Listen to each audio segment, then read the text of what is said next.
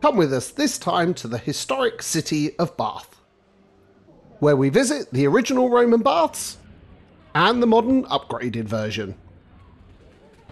We visit all the must-do sites, including the picturesque Pulteney Bridge and the impressive Bath Abbey. We try some local delicacies and eat in some amazing restaurants, including one that would be perfect for a first date. So come with us while we check out this fantastic city break.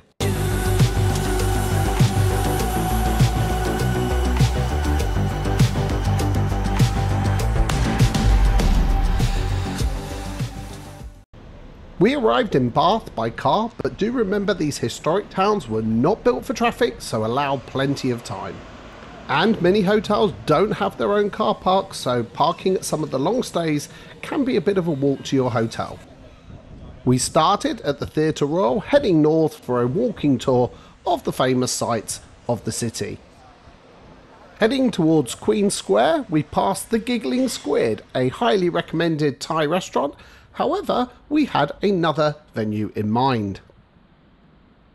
Instead, we headed to Hall and Woodhouse, a bar and restaurant with a great quirky personality, whose signature feature was this large vaulted atrium along with an impressive staircase leading up through,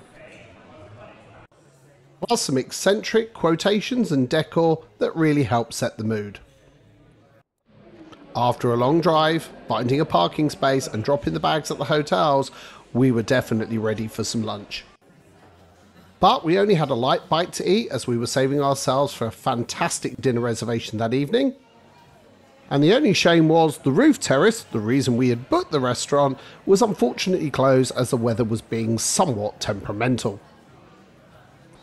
Suitably refueled, we cut across Queen Square to the Royal Avenue to get the best view of the Royal Crescent. And coming in for closer inspection, at the end you will find one Royal Crescent, a Georgian house and heritage museum, if that's your thing. Then following down to Brock Street, this takes you to the Circus, another fine example of Georgian townhouses, this time, surprisingly, in a circle.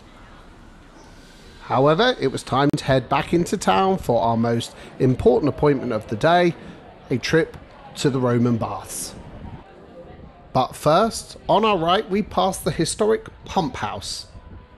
This is where, in the height of English aristocracy, people came to take the waters, believing they had medicinal purposes.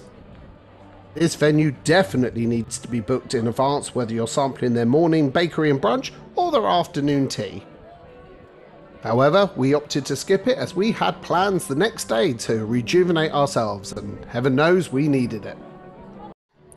Our priority was to make our pre-booked reservation at the Roman baths. You could chance it on the day, but I wouldn't recommend it as this place gets particularly busy on certain days and with large groups as well. And it's a long way to come to miss out on the key attraction of the city. Admission price at time of filming was £21.50 for a midweek visit, slightly more for the weekends, and rising up to £29 maximum during peak season.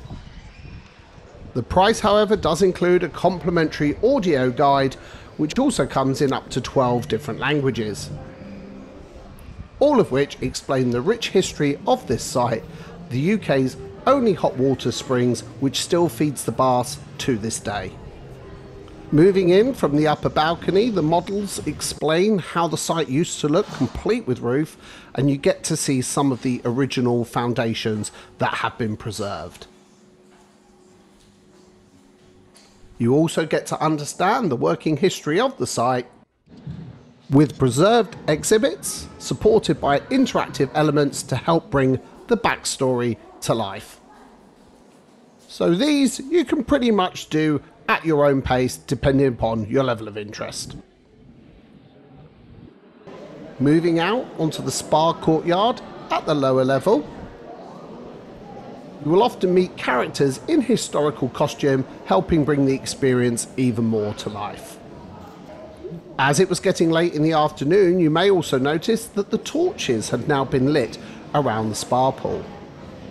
The spa generally closes around 6 PM year round. So in the winter months, the sun will often set before actual closing time. So a great tip is to actually make it in just before last admission, and you will actually get to see the entire spa pool lit up at night by torches. Very, very atmospheric.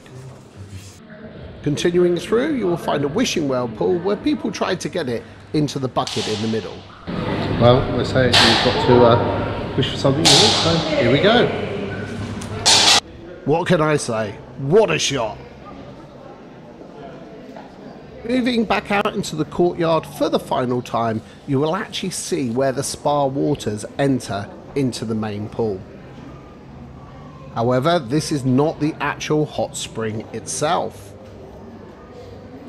And moving through, you will find another basin that sits between the Roman spa and the back of the pump house.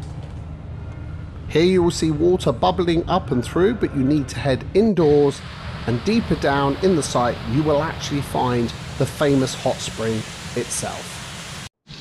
And if feeling brave enough, you can actually try the water yourself, but I assure you it is an acquired taste. Tour complete and leaving through the obligatory gift shop, we circled around the far side of the Roman baths and Abbey to experience even more of this incredible UNESCO World Heritage Site. We had, however, not planned to visit the Abbey that day, as being a Sunday, it is a place of worship, and had scheduled to do it the following day. So do be mindful of that if visiting at the weekend. So instead, we headed to another of Bath's institutions, Sally Lunn's historic eating house. Home to the fabled Bath Bun, but not without some controversy. So we tried one with cinnamon and one as a more traditional cream tea, and both were equally tasty. Many believe the Bath Bun is smaller and with added fruit. The Sally Lunn bun is lighter and larger and more like a brioche. And the site also has a museum in the original basement. So, not as to offend anybody, we just decided to try both and keep everybody happy. So, if you're enjoying this video and our tour of the historic city of Bath, we please ask you to hit that like button to show us, and hit that subscribe button. We really appreciate the support and will help us bring you even more videos like this in the future. And moving through the picturesque Abbey Green, here you can connect through into the more modern part of the city centre and the main retail district. However, there was no shopping time for us, as it was time to head back to our hotel and check in. So we booked at the Apex Hotel, a good mid-range hotel with a good central location. We took advantage of a Sunday night offer for a reduced rate if we spent the equivalent amount on food and drink, but effectively meant we got lunch on our departure day for free. We booked a city room, which was spacious enough and well appointed. The hotel also had a complimentary spa pool, but we did not use for reasons will become apparent. So after freshening up and getting dressed up, we headed over to the highly recommended and award-winning Italian restaurant Sotto Sotto. This had every inch the feel of a great date night restaurant. There were no shortage of great dining options in Bath, but this place really stood out to us due to the setting. Located in the vaulted basements of the historic buildings of Parade Gardens. We both had mushrooms stuffed with goat's cheese to start, followed by a beef ragout and a rack of lamb as choice of mains. The food was equally as impressive as the venue, and that's saying a lot. And for dessert, we had panna cotta and a white chocolate mousse, which were both a perfect end to an incredible meal.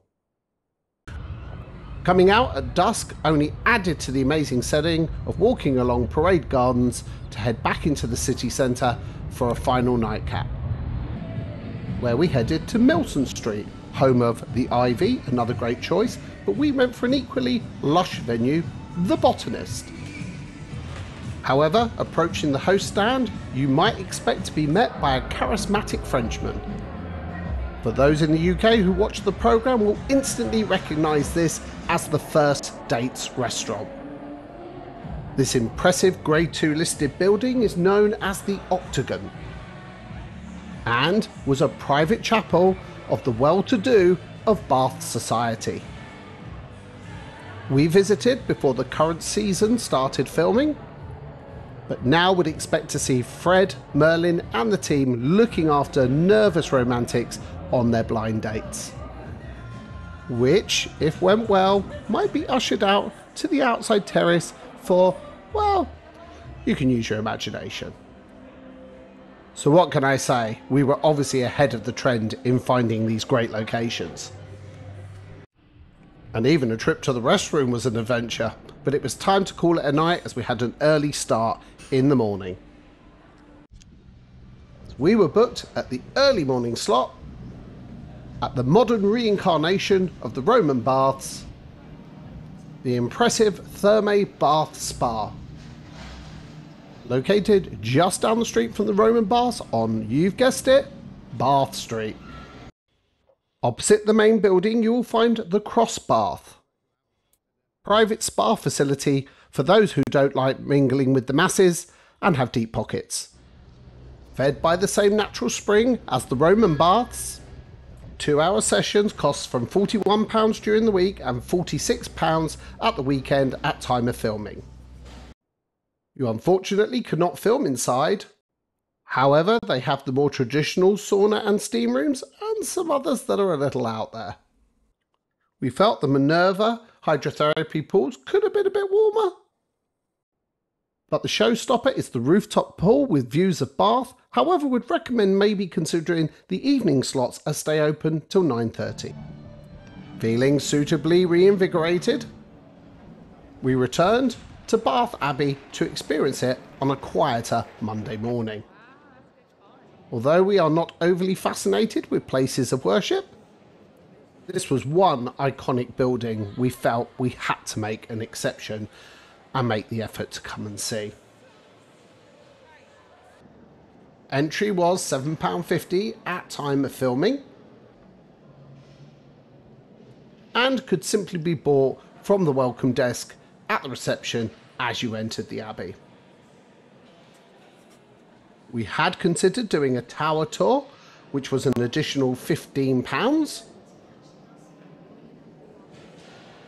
which would have given us the best views over the Roman baths and the surrounding city and countryside.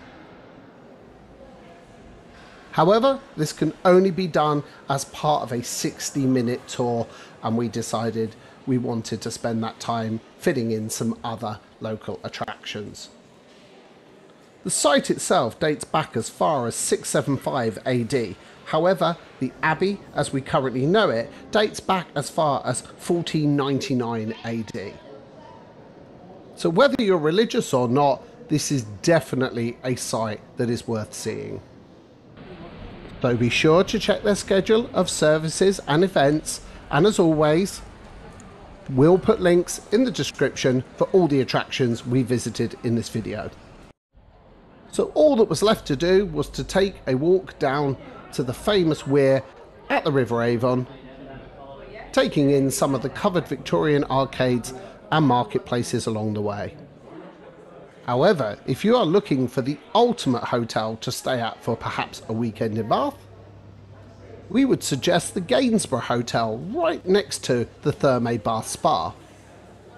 Not only a member of the Small Luxury Hotels of the World group, its own private spa is fed by the same natural spring as the Roman baths. However, bringing our tour to an end, we made our way down to the River Avon and the iconic site of the weir at Pulteney Bridge. There are no shortage of boat tours available, should that be how you want to experience this close up. However, we, like most people, just decided to take a gentle stroll across the bridge, taking in the small boutiques and shops over its span, and then down this staircase on the far side where you can get as close as possible to the water's edge at a small cafe and watch the world go by. Parade Gardens on the far side offers you an equally good view, but you actually have to pay to go in it. However, on this far side you're actually closer to the weir and it's free. Which about wraps up our time in Bath. So even if you're not a fan of Jane Austen or Bridgerton, you can see why this city is an absolute must-do on anyone's UK bucket list. So we hope you've enjoyed our highlights of our time in Bath, and check out another one of our inspirational travel videos up here. Thanks again for watching.